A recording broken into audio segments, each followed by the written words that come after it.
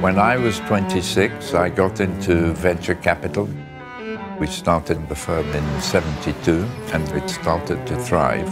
The largest fund I had raised was 5 billion euros. In 1999, we had 52 IPOs in our portfolio across the world. And it was a very exciting ride, but I didn't want my epitaph to read, "He delivered a 30% rate of return for 15 years." I left venture capital in 2005 on my 60th birthday, and I left because I wanted to do what I considered to be more important things.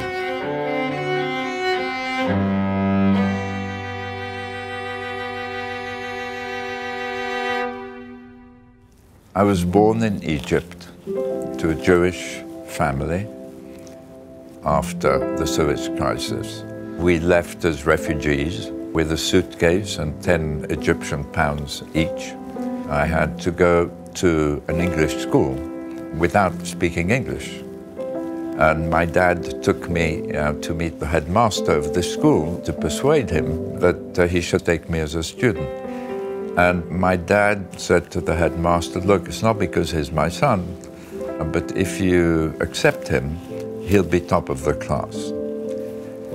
And I felt then that I really had a mission in life, which was not to let my dad down.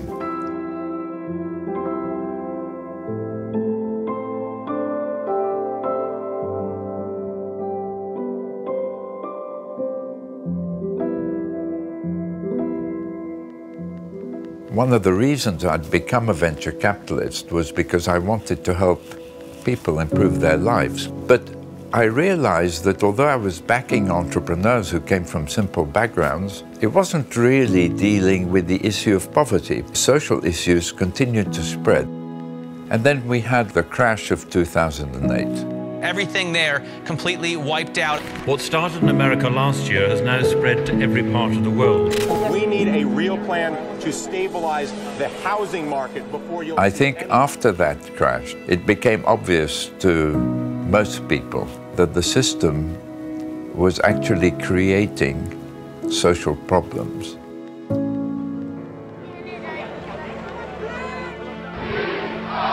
I realized that we needed to innovate in the way in which we enabled social organizations to grow, in the way that businesses grow.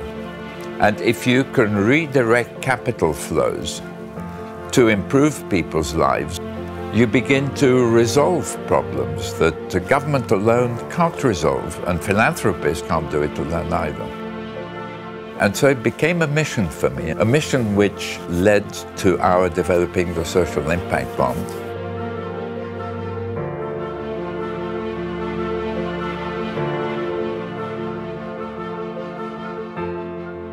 Impact investment is about giving people a chance. People don't want charity, they want a chance.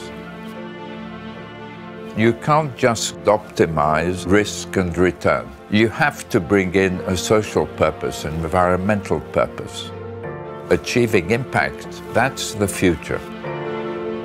There's a revolution happening, and it's something that is broad-based and global and infused with a partnership spirit.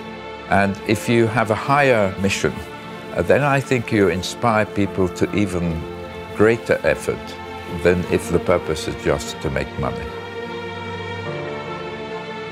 I would like my legacy to be something that inspired and helped the impact revolution to take place.